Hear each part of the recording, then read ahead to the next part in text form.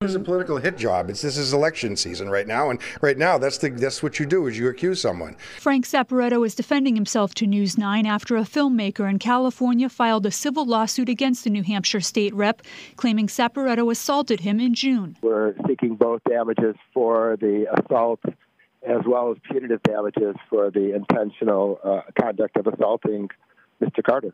In the lawsuit, Jonathan Carter says he formed a company with Saporetto to produce adult movies and says Saporetto wanted to star in the first film.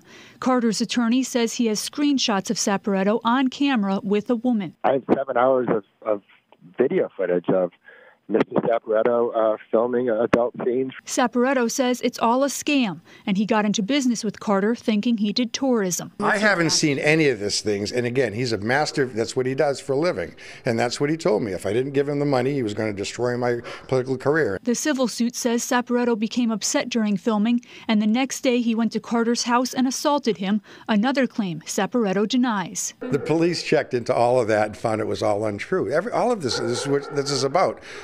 But since I had a previous issue that I figured he'd capitalize on that. This is a political hit job just before the election, and I've already going to file extortion charges against him. Saporetto is running for re-election in Rockingham District 6. He believes those who know him know it's all made up. In studio, Jessica Moran, WMUR News 9.